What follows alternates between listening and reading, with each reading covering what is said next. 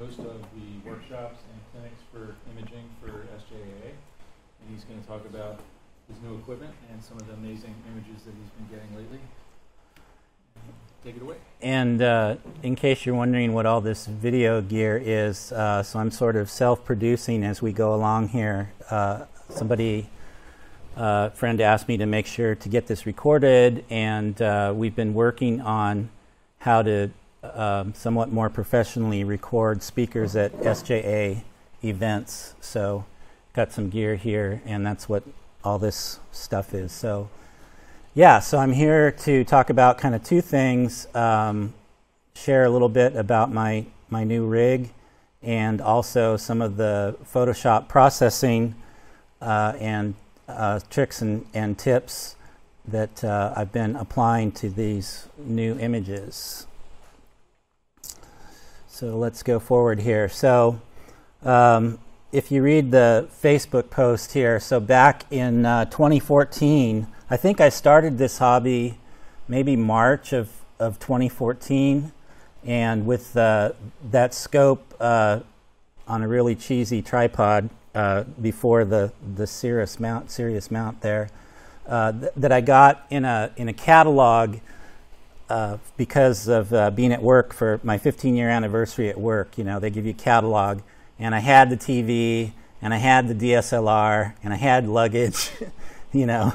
And so I thought, oh, I've always kind of wanted to have a telescope. And I think they had like 2 different kinds or something, and I did a bunch of research and picked this 90 millimeter Mac Cas.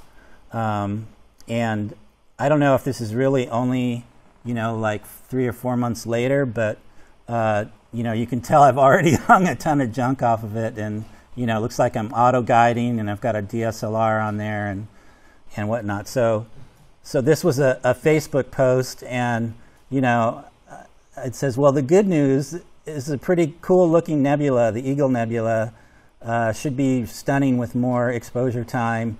The bad news is I can't take longer than 30-second exposures, and so these are high ISO shots. So it's probably you know, low on the horizon, so extra challenging, and I'm sure I had any number of problems, and you can tell all the junk that's hanging off there at all kind of angles and stuff. So that was an early. And so if we step forward, oh, and there's a mistake in this slide. So we know that this is not really taken with that Mac Cas because there are diffraction spikes on the one bright star there. So it can't be the Mac Cas because it doesn't have any diffraction spikes. So this probably, the next scope I bought was an 8-inch carbon fiber RC. So it's probably early results from that. And I have a picture of that rig coming up here. But jump forward to today. So this was the very first results that I got of that Eagle Nebula with my new rig, and there it is on the right there. So it's a 12-inch TPO truss RC, and I've got an astrophysics focal reducer, so that brings it down to f5.6. And I've got, like a lot of people now, these new CMOS cameras. So this is a ZWO monochrome cooled, and they sell it in a kit with a filter wheel, and I got the largest filters that they had to offer, and 7, so RGB, LRGB, and the 3 narrowband filters all in a package there. I already had the mount, but that's a Orion HDX 110. It's got a 110-pound payload, and that scope is about 50 pounds. And I can almost put it on there by myself. I stupidly did it this time. I probably shouldn't do it again. But it helped that I was able to stand up on a deck and kind of rock it in there. And what else? So, and I've got servo focus control on here, and you can see the Orion short tube 80, which is a standard auto guiding rig, and then the QHY5L, which is equivalent to the Orion Starshoot Pro. It's the same camera, just different firmware for guiding. Okay. So what are the specs of this rig? So, you know, it's way more aperture than I had before, right? So it's, you know, the area of the mirror is the radius squared times pi, right? So it makes a big difference as you go up in aperture. So it's 304 millimeters in aperture instead of, you know, that first scope I showed you was a 90 millimeter. So it seems to me like I'm getting more detail. It helps with the surface brightness. Bruce and I were talking as you came in, you know, what's the science behind, does it really help with light pollution? But I Googled around and read some things, and I'm about to move from Scotts Valley to Union City. So it's going to be a big hit for my imaging. I'm hoping I'll be able to do something, and that was part of the justification to get more aperture, was that it would help with the light pollution situation. And we'll kind of compare and contrast some situations that I've found so far with this. So yeah, and all of these in this presentation are narrowband, and they were all taken over the last few weeks under the moonlight, and sometimes through fog and between trees and clouds and all that good stuff. So this particular combination of scope and focal reducer and camera, with the camera has pretty small pixels, it means that I'm actually always going to shoot at bin 2, which means that instead of imaging with each individual pixel, in software, it's going to, in the camera, it's going to treat each group of 4 pixels as one. And normally, you would take like your color data, bin 2, and you'd take your luminance or your most detailed data, hydrogen alpha or something, in bin 1. But in this case, if you look at the arc seconds per pixel here, at bin 2, it's 0.92 arc seconds per pixel. So if amateur seeing is typically around 2 arc seconds per pixel, then the rule of thumb, or whatever you want to call it, there's not a lot of detail to be gained by imaging at less than an arc second per pixel. Because you're just oversampling, and you're just, you know, oversampling the scene.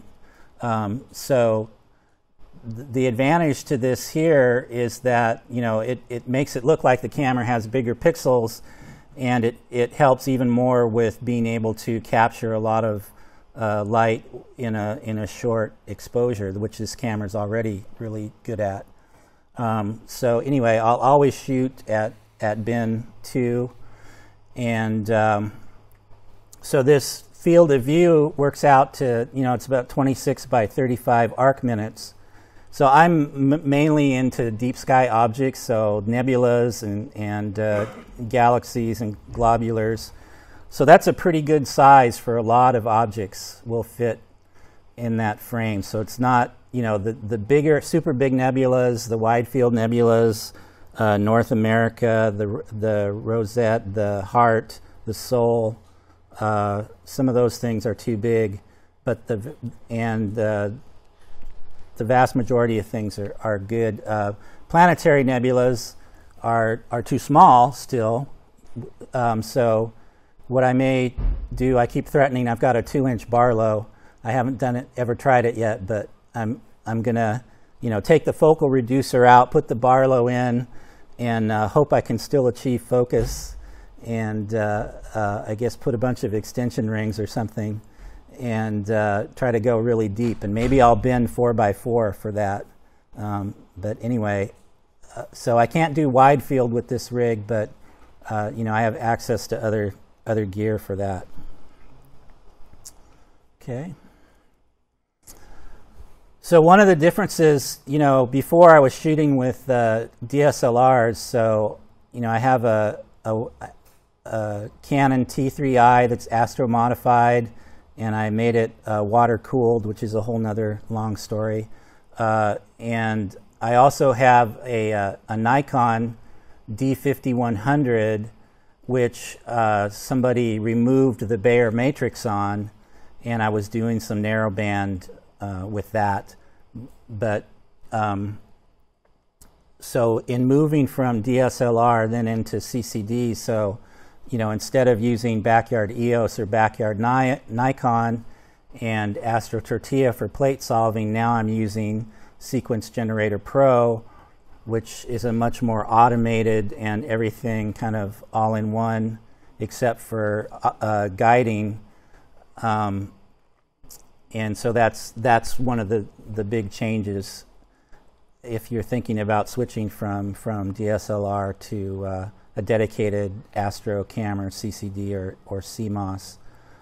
I also moved from Deep Sky Stacker to CCD Stack 2. These days you're probably better off buying PixInsight, right, to do your stacking. Rather, don't spend money on CCD Stack 2, but I already had it, so and I haven't made the jump into PixInsight yet. So all of the stuff in here is about Photoshop, and I spent maybe 5 or 10 minutes thinking about how would I do some of the things I do in CCD Stack in Deep Sky Stacker, and I don't know that I know how, but synthetic luminance for one, and how you would register but not stack different RGB. And maybe it's just because I haven't learned how to do that in Deep Sky Stacker, but anyway. All right, so we can dive into this first image here. So this is 75 minutes of data under moonlight. Obviously, it would look better if I went back and got more and more and more. But I was pretty happy with the results here. So HA, SI, and O3, 5-minute exposures, 15 of each. I also shot luminance data, but when I brought it into Photoshop, it didn't look anywhere near as good as using the HA as the luminance, the hydrogen alpha, so I discarded that. I did stack it in CCD Stack, and I did do some deconvolution in CCD Stack, and later on when I started doing tone mapping and stuff, I realized that I was over deconvolving stuff, and so now I'm not doing that as much. And processed in Photoshop. So this is the Hubble palette, which is hydrogen alpha as green, sulfur as red, and oxygen 3 as blue, and then translated into gold versus the green dominant, and I'll show you how to do that. So these things in orange I'm going to demonstrate for you here in a minute. I use Camera Raw as one of my secret weapons to do kind of digital development in between the stacked image and Photoshop. There's various actions in Photoshop that I use. And I just learned about something called luminance masks. I was at the last workshop I gave, hanging out as people came in, and overheard 3 of the night photographers talking about luminance masks. So when I got home, I Googled it and checked it out, and it's kind of a cool thing. Another tool to add to the toolbox. We'll go into that. And I probably use Gradient Exterminator. One of the things, I've been going really fast with this new rig, and I don't think I really have good calibration files yet.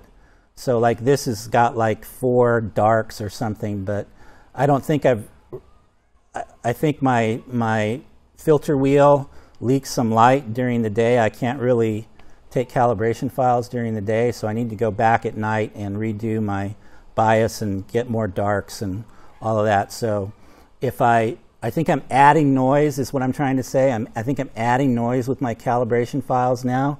But if I leave them out, then I've got vignetting and other gradients to deal with. So, it's like either way I've got gradients and stuff to mess with. But Gradient Exterminator is a Photoshop plugin that's one way to deal with that. And then there's a lot of different noise reduction programs that you can use with Photoshop. I found this Topaz noise reduction.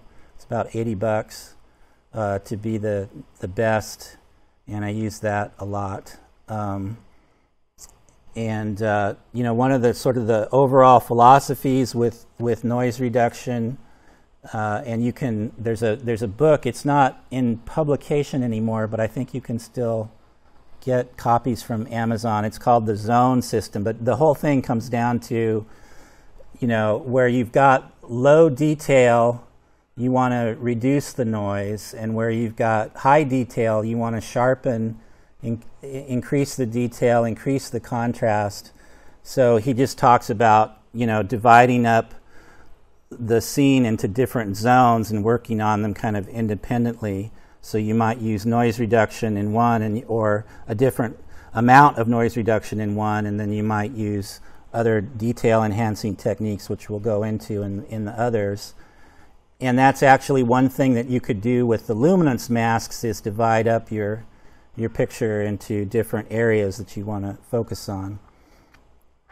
And then oftentimes when I come out of Photoshop, I'm happy and I like the color and everything, but it just doesn't pop. And in this case, you know, there's a program that Google used to make. They've discontinued it, but it's just a program for dealing with all the photos on your PC. It's called Picasa, and it's got some tweaks in there, fill light, and an I'm feeling lucky, like the Google I'm feeling lucky. And sometimes that really makes it pop, or it's totally overblown, but then you can go back and sort of add a little yourself. But then I've also learned how to do kind of the same thing in lab color. We'll talk about it later on. And also you could run it back through Camera Raw, but I haven't found anything that's quite the same, so I'm sort of sticking with the Google Picasa. But now you know my secret weapon at the end there. So now it's demo time. So let's point out some of this stuff. So I need this up here to remind me what I'm supposed to do. And so here you see this is green because it hasn't gone through the green to gold step yet. So this, what we're looking at here, let me make some more room. So this is just the red, green, and blue layers, and I want to demonstrate how I bring things into Photoshop and how I stack them up to make an RGB image, because I do it differently than some other people do. Some people just, you know, they open up the red channel in a color image and paste it in there, red, green, and blue. I'm using adjustment layers, hue and saturation adjustment layers, and an advantage to that is, you know, I can control the colors a little better, and I could also, you know, if I decided that here's a practical situation, like a lot of times you have to decide if you want your hydrogen alpha to be red or your sulfur to be red. So, you know, I can switch one of them from red to green just by doing that, and then, you know, I'd have to switch the other one to red. So just that quick, you know, I can change the look of that. So that's why I do the adjustment layers. Put this back, 120, and this one was. You guys can jump in anytime with questions. So the first thing I want to show you is Camera Raw. So you said you took 15 shots of 300 seconds, so it's like yep. 15 in each color channel, right? 15 in hydrogen alpha, 15 in sulfur 2, 15 in oxygen 3. And then I'm going to assign them to colors. Okay. So if you looked at those spectral lines in the visible spectrum, hydrogen alpha and sulfur are both red, yeah, and they're close together. And then oxygen 3 is right between green and blue. But you can, to make a pretty picture, you can assign however you want. And the point of that, in terms of science, is to reveal the different structures. What are your camera gain settings? So this camera has some there's sliders, right, for gain and offset, but there's some presets too. And I'm using the one that says minimum read noise. So you could argue, another preset is unity gain. But the club has another camera similar to this, another CMOS camera that's a smaller chip, and I played around with it a lot, and I decided I like the minimum read noise. That's the higher gain. It's higher. It's not highest, but yeah, it's you've got those different sources of noise, and depending on how you set your gain and offset, they interact different ways. So this is the combination of sliders that gives you the minimum read noise. Any reason why you chose that one? Well, I guess so. It's a cooled camera, so I'm not worried about thermal noise too much, and I want some gain, but not too much. So this is kind of a middle of the road, and I'm not seeing a lot of noise at least if I don't overdo the deconvolution. I'm not seeing a lot of noise. I don't know how you would do that. Yeah, they don't have an ISO rating. Because there's also higher gain, and that would be the lowest. Yeah. The lowest gain. Yeah, but we're stretching to create a dynamic range down at the bottom. So I don't know that I need a lot of dynamic range. I don't think you would, because you're only imaging in one spectrum.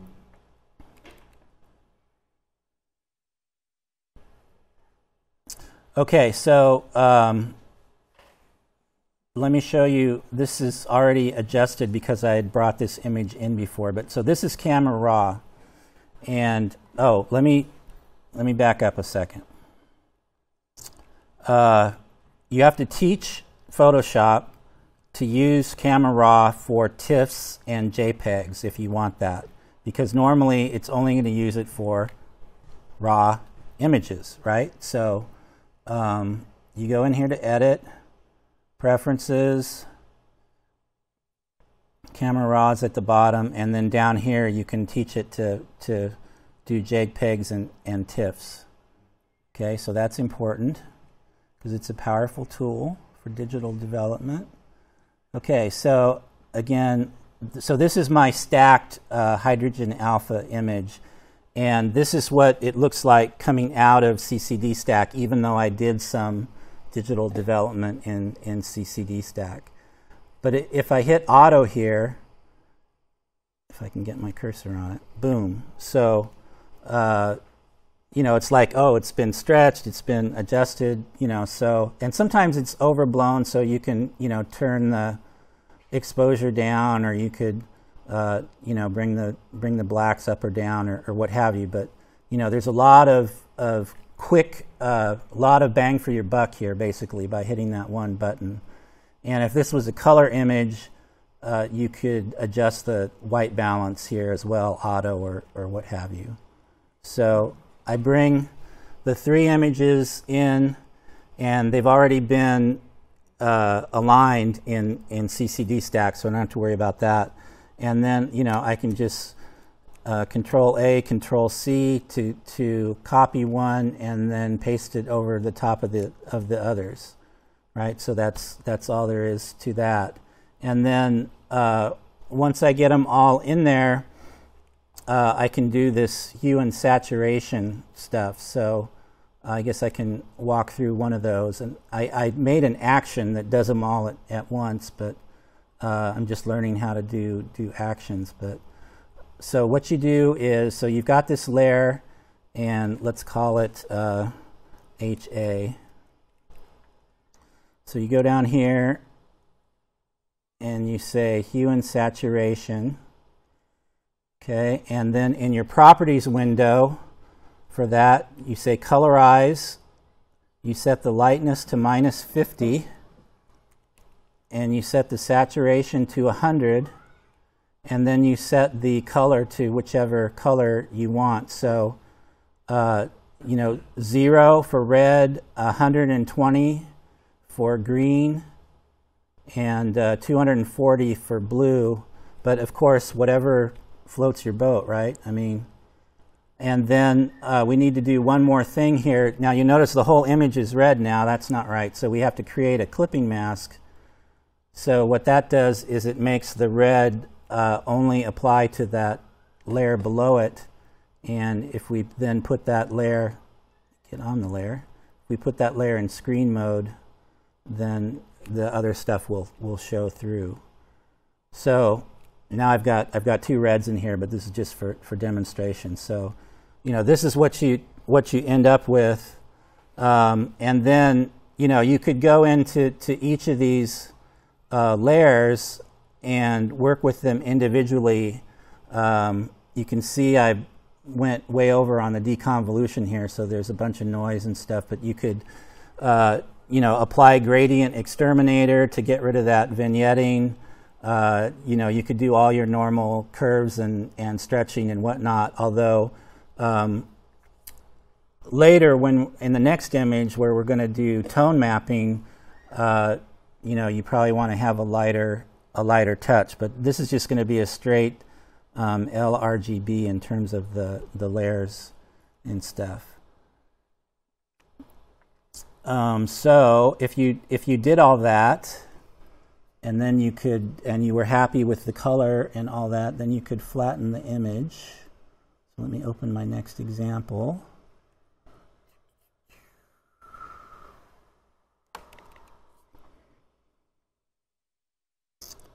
So, I guess, okay, so one more step. So before I flatten the image, so this is the result of that work I just talked about, where I went into each layer. So let's say if we look at just the blue layer, and take off the blue. So, I did some work there to make that look better. Here's the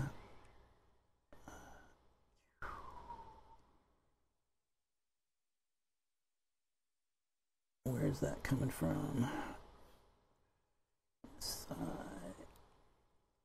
Here's the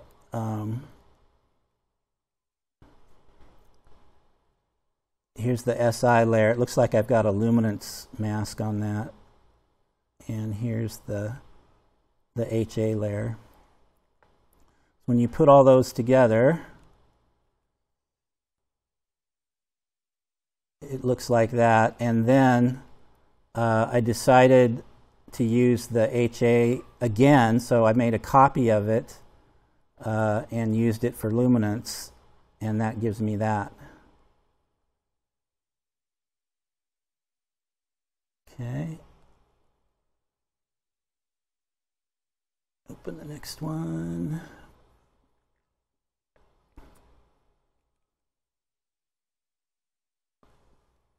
Okay, and let me just check my cheat sheet here. Double palette, green draw, luminance masks. Okay, we can talk about luminance masks. So, Greg Benz is a photographer that has made some plugins for luminance masks that are free. He also sells something. I didn't try the thing he sells, but there's a free action that makes luminance masks. I've got all the links at the end that point to these different websites of people I'm talking about, and you can go and see the demos and get the software. So what luminance mask does, if he's got this action, create all luminance masks. So we'll do that.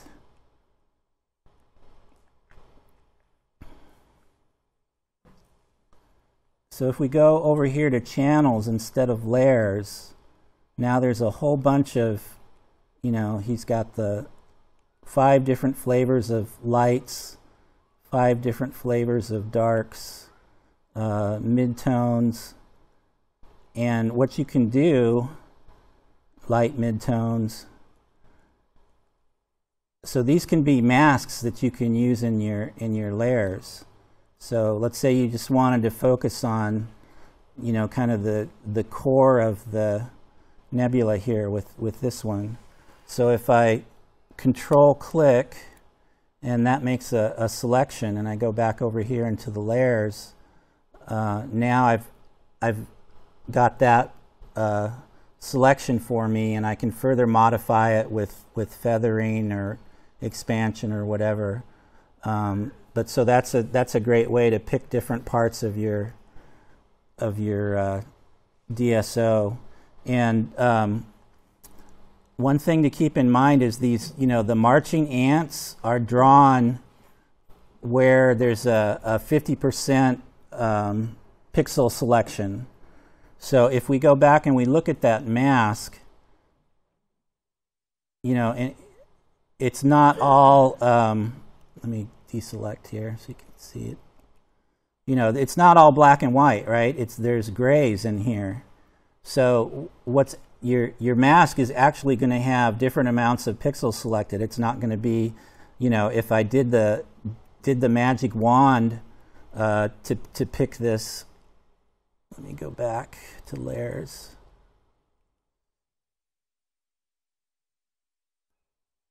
You know, if I did that, then it's either going to be on or off across that border, whereas with the luminance masks, it's going to be a gradual change, and you can't really see it because of the way that Photoshop does the marching ants there. But so anyway, so there's all these different masks then that you could use. So that's something I just learned.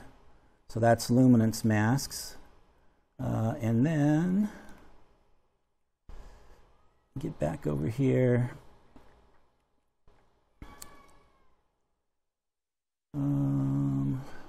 What did I do?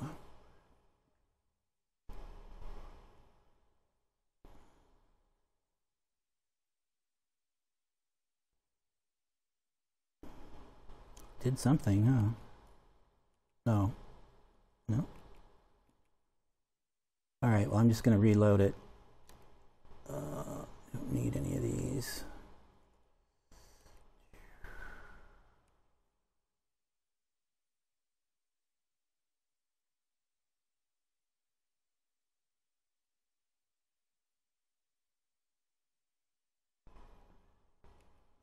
Okay, so last step on this one. So we stacked up the color, we fixed all the layers, we added the hydrogen alpha as for detail as a luminance mask, and then I got to this point, I'm like, that's too much green, I don't like it. So there's this technique for going from green to gold. So that's an action that I just made, and that action is just a bunch of selective color adjustments. If I from this website here, he walks you through starting here some selective color adjustments to go from that green look to the gold look. And in fact, if we go on the history here, so that's what we started with, and the first adjustment gets you there, and the next one gets you there, and then the last one. So that's how we do the green to gold. Any questions? All right, so back to PowerPoint.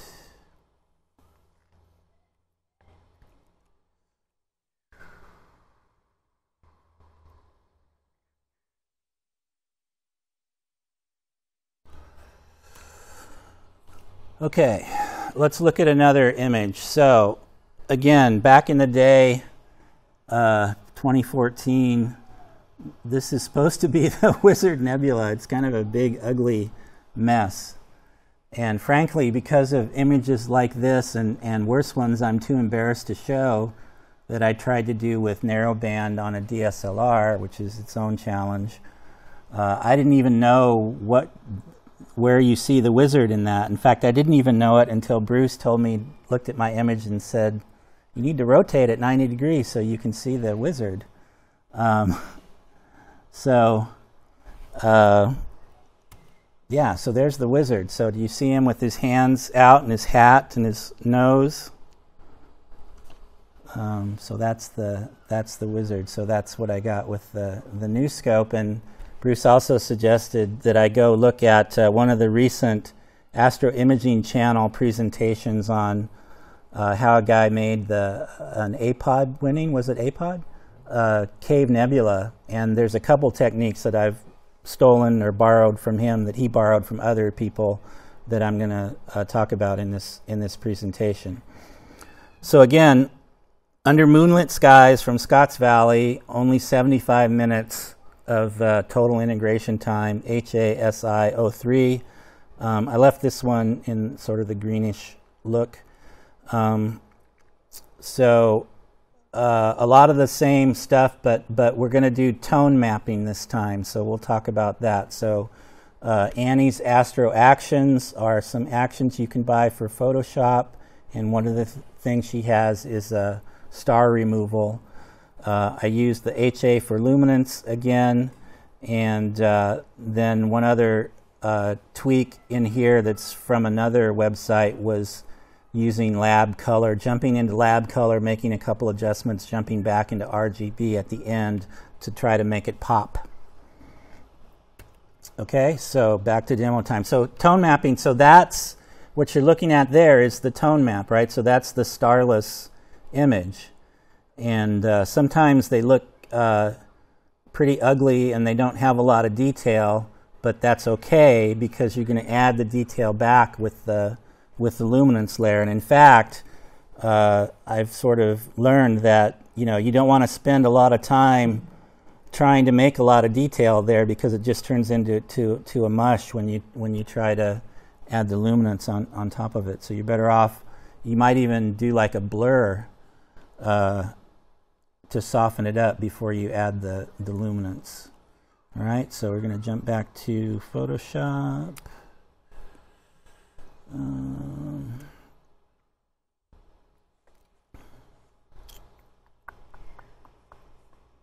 I should have been taking this off so that we're not hiding parts of Photoshop we need to see.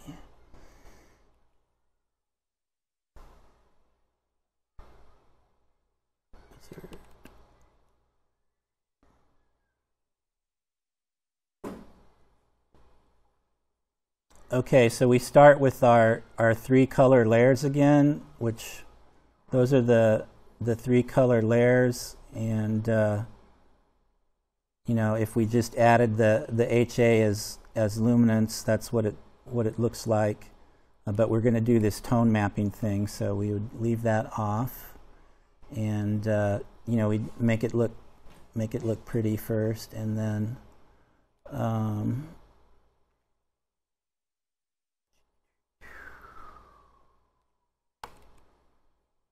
so then this is after I've adjusted the colors and whatnot, and flattened the colors into a single layer.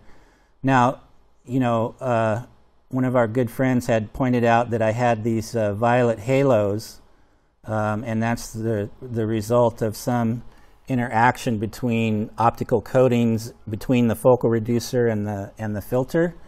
And the fix for that is probably way more money than I want to spend on Astrodon filters, or have to do without the focal reducer. But in later images, what I've started doing now is on the color layer, if I'm doing tone mapping, is I just get rid of those stars altogether. So I can just do something,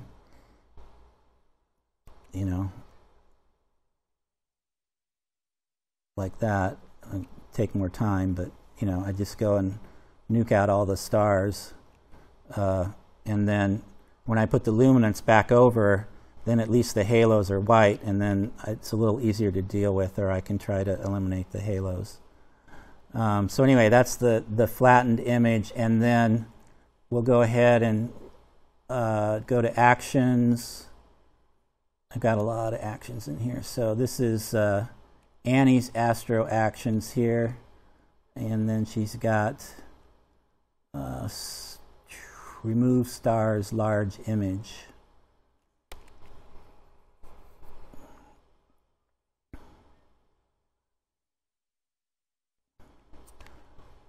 So it says you may still have some remnants on larger stars. Use the clone tool to remove.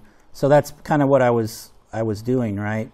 You just do it after, you know. So you could go in and wipe out the remaining stars, and create your.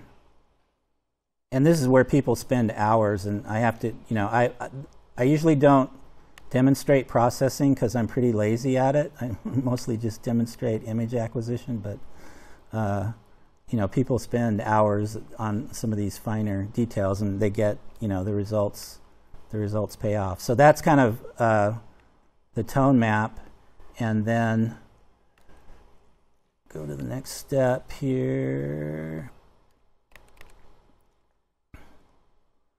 So here we've and this is Bruce telling me to rotate it so we can see the wizard. So, you know, there's our tone map, and there's the luminance. And now see, those halos are white now, right? Because we took out the color underneath them.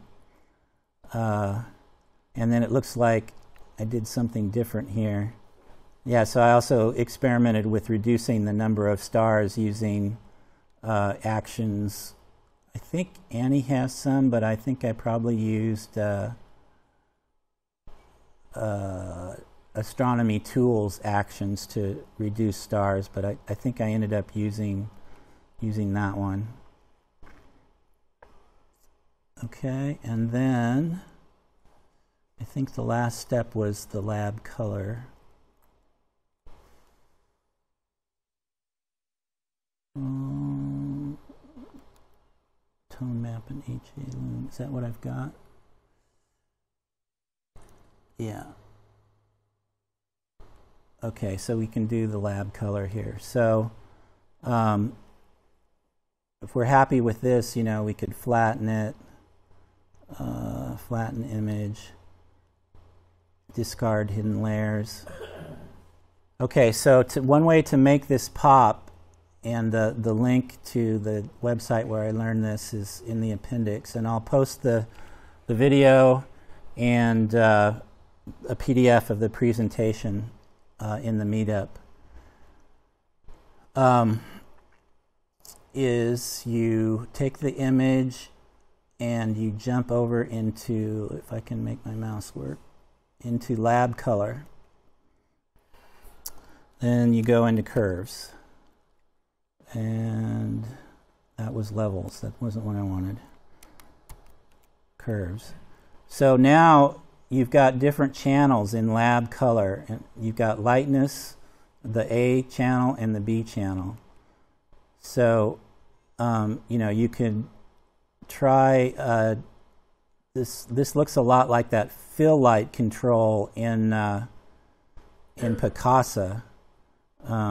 So you can, you know, experiment with different curves here to try to, you know, get your final polished image as far as the lightness, and, you know, something like that may just make it pop a little bit.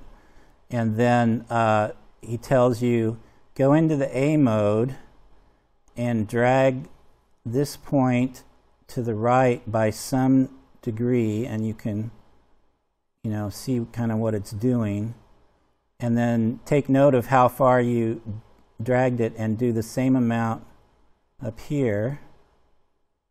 And what this is doing is, I think the A is like the blue greens, and so we're just making those more intense, and then you can do the same thing in the B channel.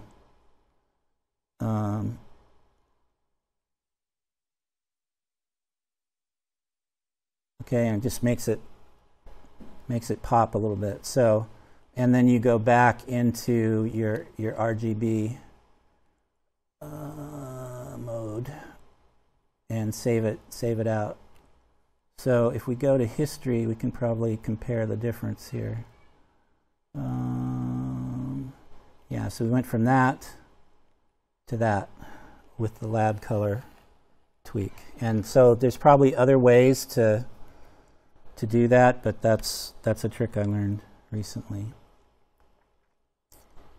Okay, so that's the wizard. Let me just check to make sure I covered everything I wanted to cover.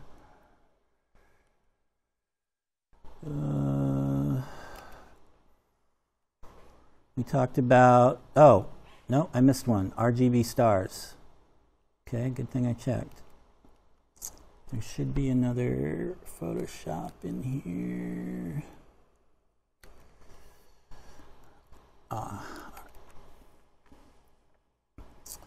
Yuck. Okay, so so here's some really quick and dirty RGB stars. So again, these are I think I do 2 minutes with the color filters. So again, this is my same hue and saturation adjustment layers. So you know, if we looked at just the blue, for instance, and take the color off, you know, there's the blue, right? So I'm not worried about noise in the background or any of that stuff, because I'm going to probably do, you know, something like pulling the blacks way up, because I'm only interested in the stars, but I need to do that on the whole image, not just the red like I just did. So so we could say flatten this and then do the, yeah, need a mouse. Pull the black level way down, and then, you know, you can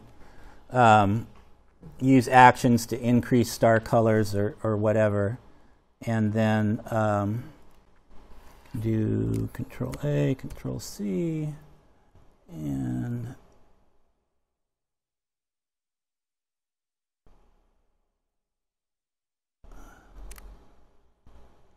you know, paste that over the top, and then there's different methods for blending the RGB stars in, and I'm surprised that I didn't have that in there already. So I've done different methods of blending those in, putting them just on top of the color, you know, cutting the black out, or making a mask with the luminance mask. So there's different ways to add those in. But let's see if I've got the final image in the presentation. Yeah, so you can see here that I've got some color in my stars. So, and really cranked up the color on those. So, because otherwise you just have the violet stars from the narrowband. So sometimes it's nice to put the RGB stars over the top. Okay, any questions? There's a moon out, and there's a lot of light pollution. So yeah, what if you image something like this on a darker sky? How different?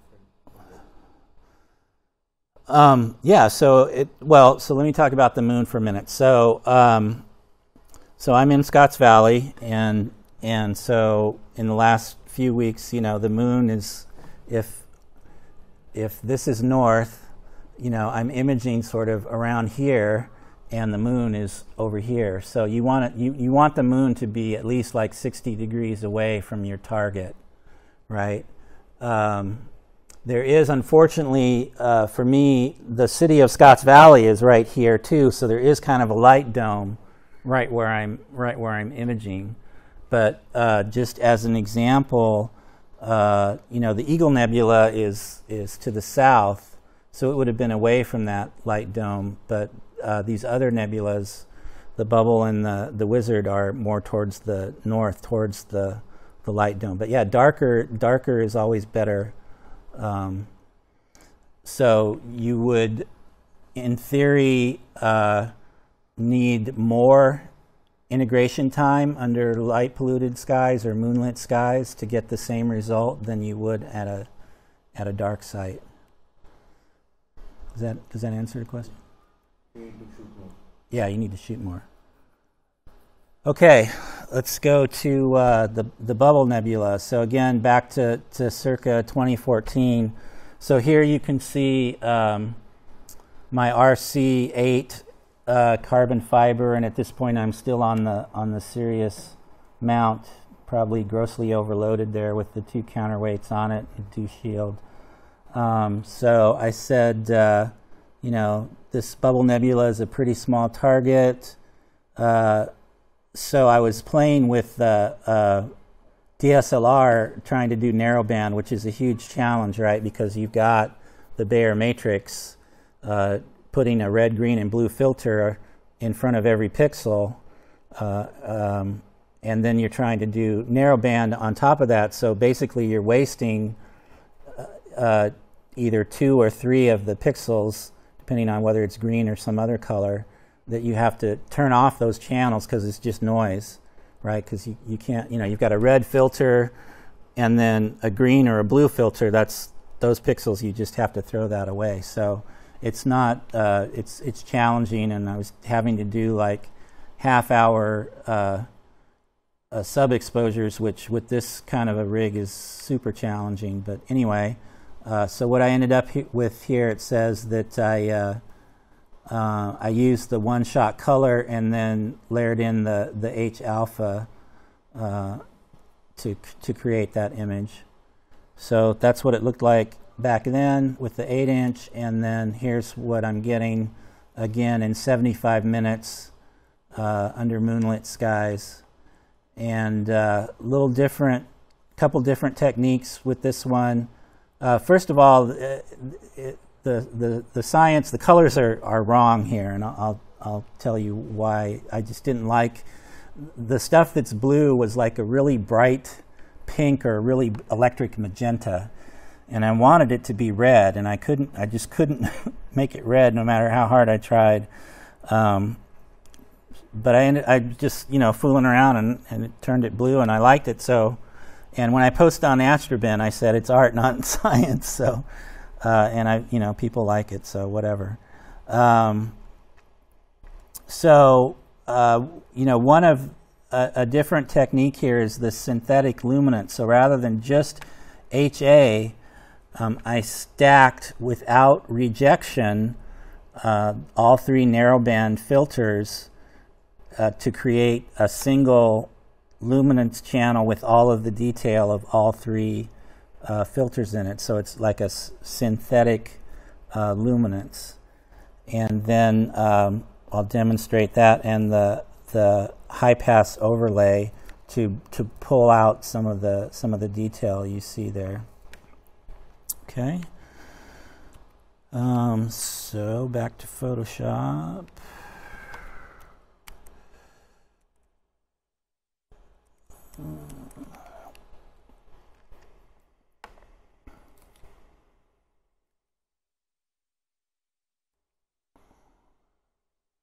What am I doing? I just want to go up. Bubble.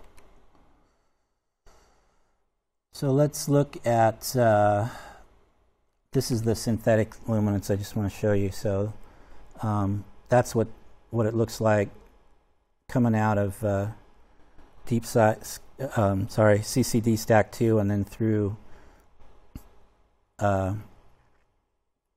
camera raw. And, you know, I think this is, you know, noise that either, I forget now what I did with calibration files on this one, but you know, I had to deal with this. I don't think should be there, all this noise in this corner here.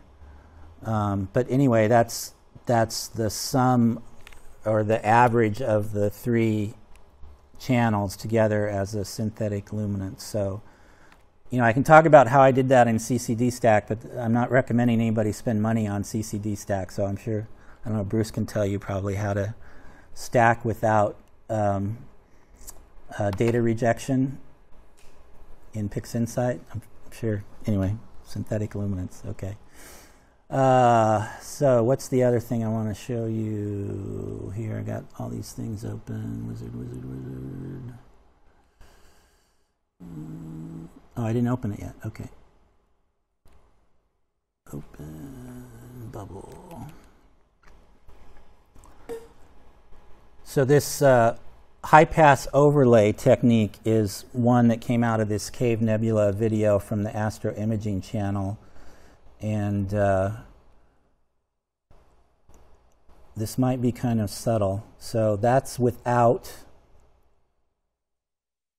and that's with. Do you see it there? Out, with.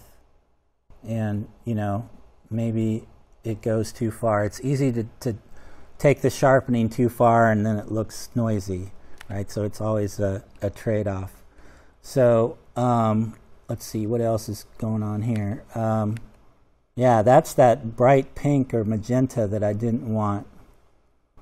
That's what came directly out of the normal SHO or Hubble palette stuff. So that's why I went to that color layer. And, you know, here's the synthetic luminance here is pretty subtle too, actually. But then this really makes the detail pop. So what this is a bunch of different high-pass filters, copies of the layer, and I'll show you that in a minute.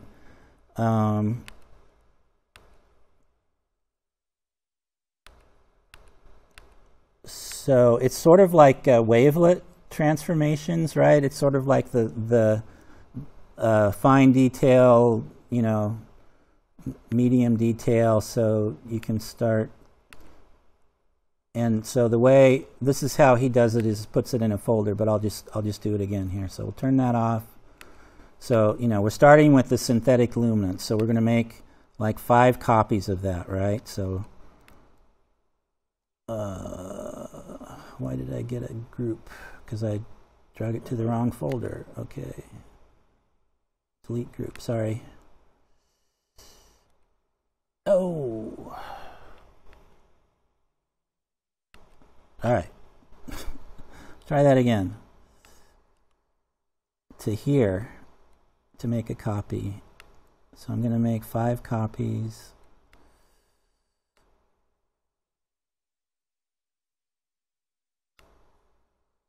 And 5 is an arbitrary number, but okay. And then he put them in a group or folder just for convenience. All right, and then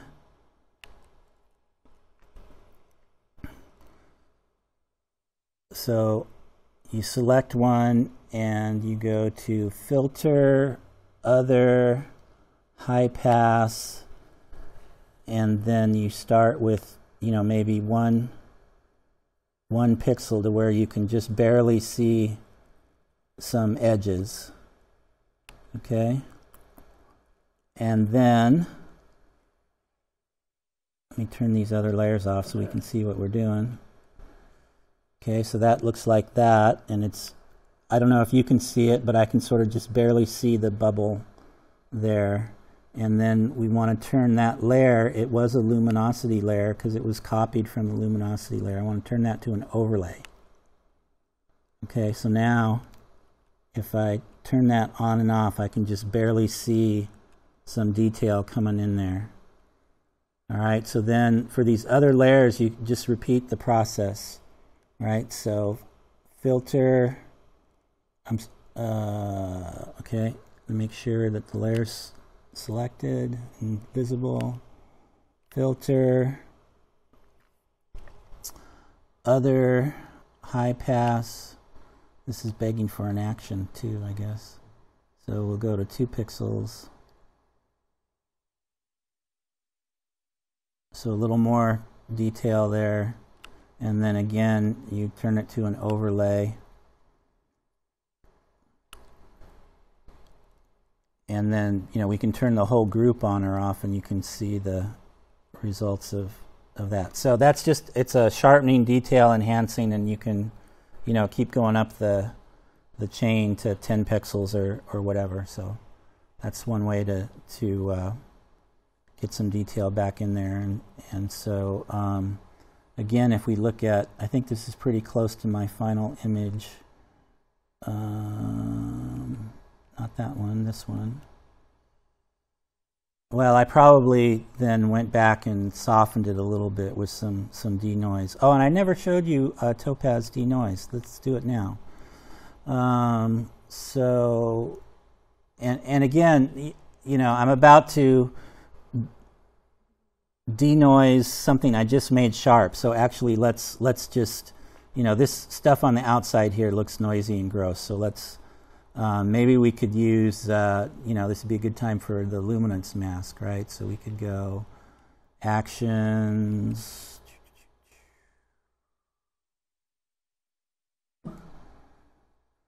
create all luminosity masks,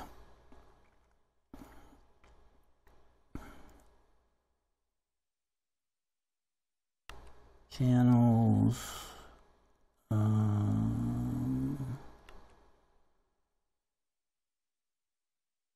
probably the inverse of that, right, is what we'd want. So I can do that. I mean, and again, I think the marching ants are kind of deceiving. I guess we'll see when we go and actually do it.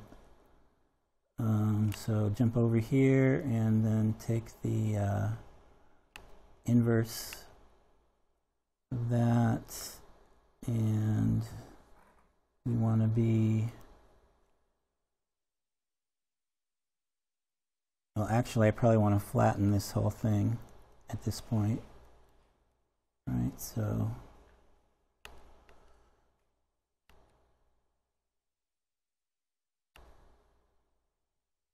okay, so now using that filter, or that selection, I'm sorry, you can go get this topaz denoise.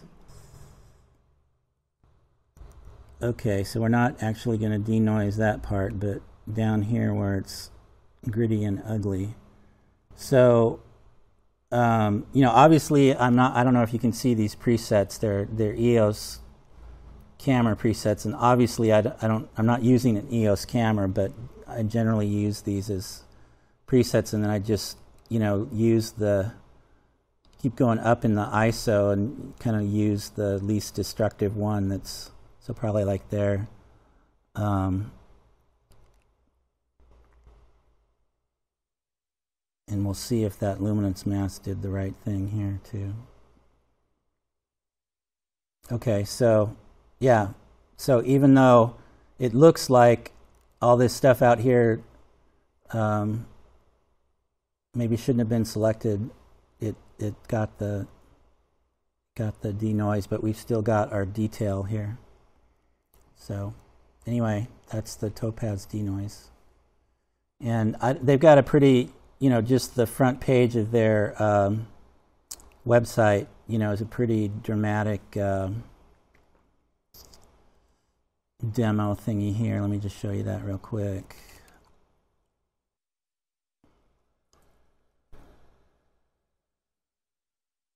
So if you slide this guy, you can see kind of dramatically the difference between, you know, here's a bunch of color noise. It would be like, for us, it would be like, you know, thermal noise, or your ISO was too high, same thing.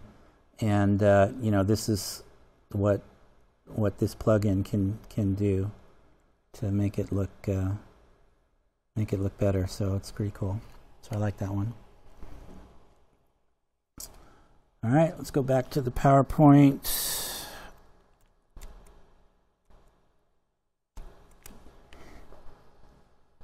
So let me just check. So we did the synthetic luminance, we did the high pass filter overlay, we went back and did the topaz denoise I forgot to show you.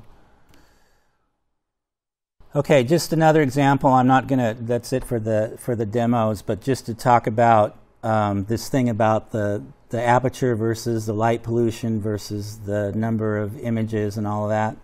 So the bottom image, you know, probably the darkest place I've imaged from is Pinnacles and the west side. So we did a camping trip a couple years ago, the club did. And I had my 8-inch RC and my water-cooled Canon, and Ed helped me locate the Crescent Nebula, which I hadn't seen before, suggested it as a target. And I did, again, the RGB plus an Oxygen 3 over the DSLR and took out all the noise and all that stuff. I don't have a lot of notes about that image, but that's what it looked like in the end. And then here at the top, and I have to admit that I processed that top image all the way through from beginning to end 4 different times, especially after I saw the bottom one that I had done before I liked it. Top image, new rig, this time 2.5 hours of integration. It's bicolor, so no, there's not really any sulfur going on there in that nebula. And then the RGB stars, and again from Scotts Valley and under moonlight with all of the methods that I just showed you. So I don't think I can zoom in here, but you know, I'm still working on, you know, the deconvolution and other things for bringing in the detail. Here I probably overdid, so it's, you know, I'm still learning some of these techniques. Okay. So some people steer away from Ritchie Chrétien RCs, and by the way, that's the same optical design as the Hubble Space Telescope. But they steer away from them because they say they're hard to collimate. And you know, you can read endless sets of instructions on the web, and I just got, I have a 6, an 8-inch, and a 12-inch now. And before, when I was trying to do the 6 and the 8, I just got more and more confused. The more I read, the more I didn't know what the heck I was doing. But it turns out, at least in this model, this 12-inch, there's a 3-step process that's pretty straightforward. So, you know, in step 1, you know, the focuser can move relative to the OTA. So you're trying to make sure that that focuser is pointed right down the center of the optical axis, and there's a little target on the secondary mirror, and you just aim the center of the focuser to that target. So a couple different ways you can do that. A Cheshire is just a big hunk of metal with a hole drilled through it. So you can sight through that thing and just see the center of the mirror. And then there's also laser and targets. And for the first 2 steps, it turns out you can use just this Orion laser that's designed for collimating Newtonian telescopes. So I got one of those too. So again, the first step, align the focuser so it's pointed right down the optical axis to the center of the secondary mirror. Then you adjust the secondary mirror, and it's just going to tilt around that centerpiece, so that if you shoot a laser down there, that the laser comes right back to the exact same spot. And then if you can also do it with the Cheshire, and it's kind of hard to describe without, you can't really photograph through that narrow hole, or there's probably YouTubes or stuff, but there's a way to do it with the Cheshire too. The Newt laser from Orion has a 45-degree angle target, so the laser comes out the center of that target, goes down, hits the mirror, and comes back, and if it's somewhere other than the hole it came out of, then it's wrong. So you adjust that secondary mirror to get the red dot of the laser to go back in the hole that it's being emitted from. So that's the secondary. And then lastly, the primary, you're trying to align so that it's aligned with everything else. And again, I did it mostly with I did it with the Cheshire, and in that case, you can see the housing of the secondary, and just making sure that it's centered around the circle that's the top side of the Cheshire and the target on the secondary. All of those things are lined up in concentric circles. And then you could get the laser that's recommended for this is the Houge holographic laser, which gives you a concentric target of rings that get projected on a flat surface. Unfortunately, he passed away recently, and I forget which company, it's Starlight, somebody, is supposedly bought those designs from his estate and will be bringing them out.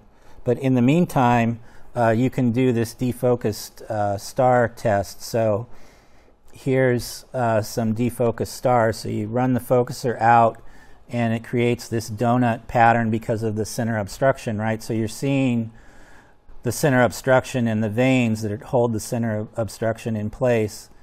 And by virtue of the fact that that's centered, and also that in the various corners that it's fairly centered, I can see this one in the lower left here is a little out.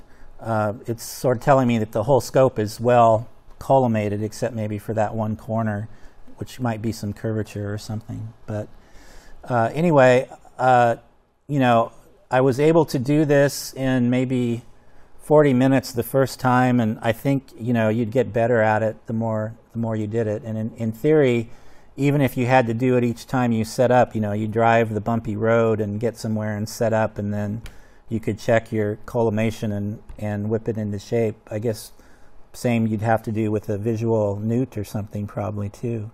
But it doesn't seem too daunting anymore now that I understand it. So that's the RC collimation. And again, these GSO, TPO, Astrotech, RCs, they're all made by the same company in Taiwan.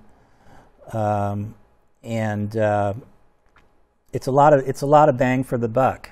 It's certainly the most aperture for the buck for astro imaging, and collimation was one reason people gave not to do that. Another was the focuser. Everybody says, oh, they had to replace the focuser, but I found that once I put the focus motor, the servo, on there, that the reason people were replacing it was because it wasn't holding their camera. Well, first of all, this camera is really light, and the filter wheel is really light. And secondly, my servo, you can't move the focuser with the servo on there in any way, shape, or form. So that, the focuser is basically holding it at whatever position. So I don't feel the need to replace that focuser. So anyway. This is just, other rigs I've had access to and played with along the way, my journey in astro imaging. So, I have the 6 and 8 inch RCs at home. I built 2 rigs for the club, 8 inch SCT and the C102F. And then I've collected a bunch of prime lenses for wide field, from 8 millimeters to 500 millimeters. I've played with different mounts, mostly all of the Sky Cinta or Skywatcher, Orion. They're all the same manufacturer. So the Cirrus and the Atlas and the HDX 110, are also known as the EQ8 in Europe, are all use the same software and everything. The club has an iOpteron sky tracker. I've used it for wide field with lenses. And I talked about, I've got a collection of, for me and for the club, various astro-modified DSLRs I picked up, and the monochrome Nikon. And then the camera, the club has the AS-174 cooled camera for their CCD rig, and then I picked up the 1600 for mine. And then I use itelescope.net a lot, so now you're talking, up to 2-meter scopes and plane wave and all the high-end stuff on mountaintops in Australia, Spain, in the desert of New Mexico, and there's one scope in the Sierras, so kind of the full spectrum there. So I promised that I'd post the links to all the stuff I talked about, so those will be there on the meetup in the PDF. And that is my talk.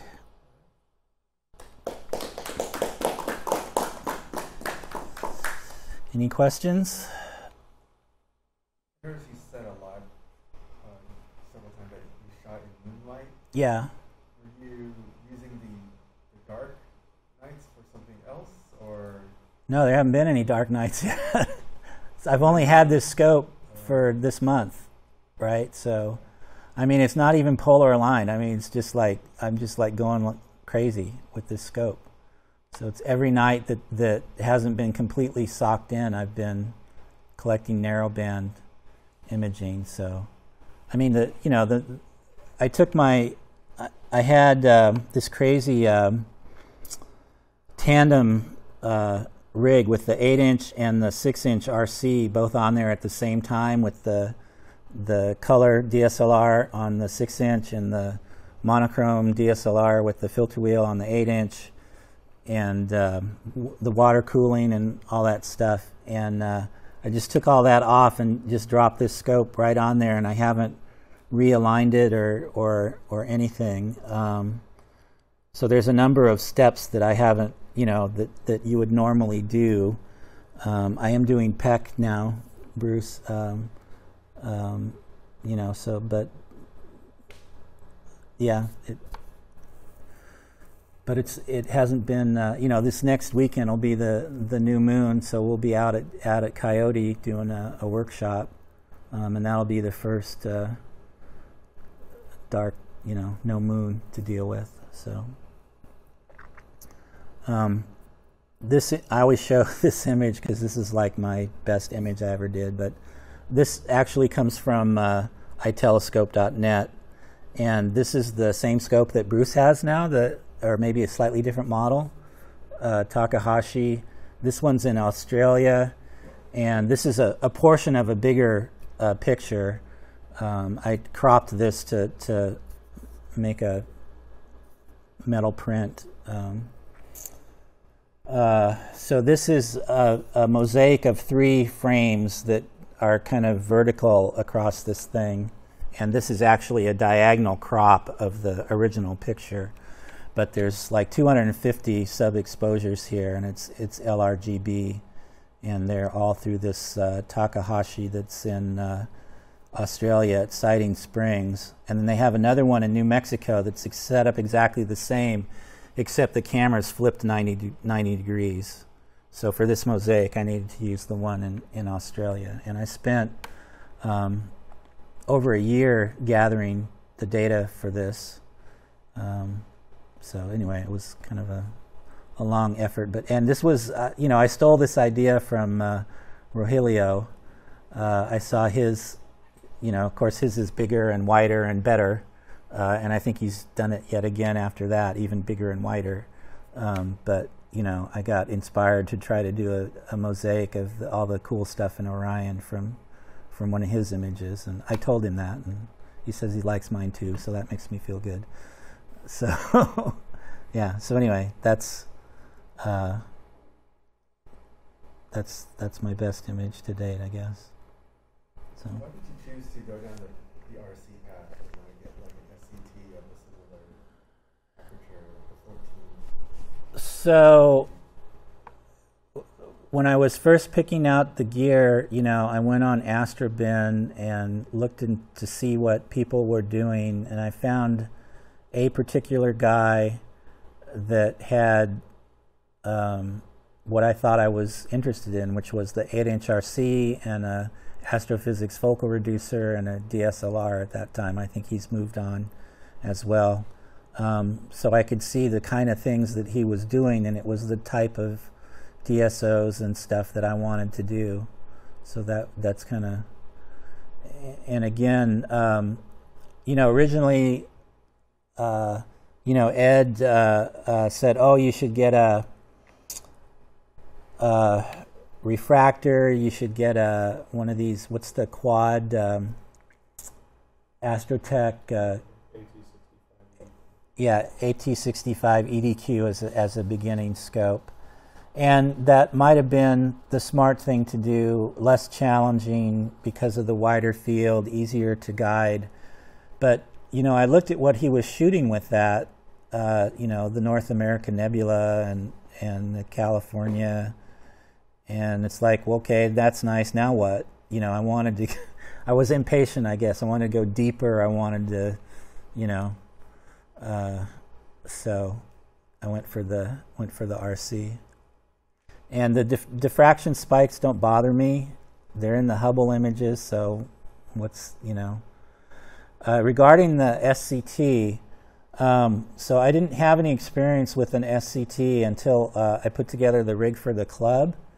And that particular one is old, and it's got holes drilled in it and all kinds of funky stuff, but they do up really easy compared to the RC, because you got that big hunk of glass in the front, right? You got an 8-inch flat piece of glass, and it dews up really easy. So that was the first time that I had to use a dew heater versus just a dew shield, and then it you know, it would dew up on the inside, and then what do you do, right? You know, you got there with the blow dryer up the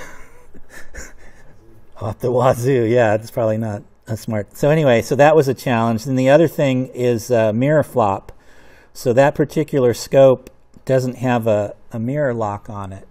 So when you get to the point where you're trying to automate stuff so that you can sleep at night, you know, and you kind of do it in steps. Like I was imaging up to the meridian and having everything shut down or park or stop at that point.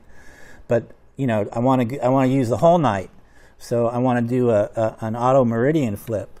So you know, Sequence Generator Pro can do that, but once you flip the mirror, there's some slop, and that particular rig doesn't have an autofocus on it, so it goes out of focus when you do the meridian flip. So if I was out there, I could refocus it, or if I had autofocus, I could refocus it. But without a mirror lock or autofocus, it's not going to run by itself. So those are some things about SCTs. I don't know if there's others. Again, my perception is that they're more expensive for a given aperture, because you know, the RC is a pretty simple design. The only thing that makes it challenging is the shape of the mirrors is hard to do, right? They're hyperbolic, I believe, versus parabolas or round, and you know, with so they're less complicated. With an SCT, you've got that big corrector plate with the secondary embedded in it and all of that. So I think that it'll cost you more. So. Using a field flat mirror. So when I tried to use a field flattener, and I could never get it to work with the focal reducer, and they're not really designed to work together. So I finally, you know, I had some help with the machining and all that from Mark, not Strybeck, but yeah, the other Mark, and still could never quite get the two to play nice together. So I do have, with the 8-inch, I did have a little bit of curvature. I'm not really seeing anything that's bothering me and you know, you can control it by how much focal reduction that you do use. Right, so if you have less focal reduction, you'll have less curvature. So it's doable. And crop out the edges too. Yeah. Any other questions? Okay. Thank you for coming.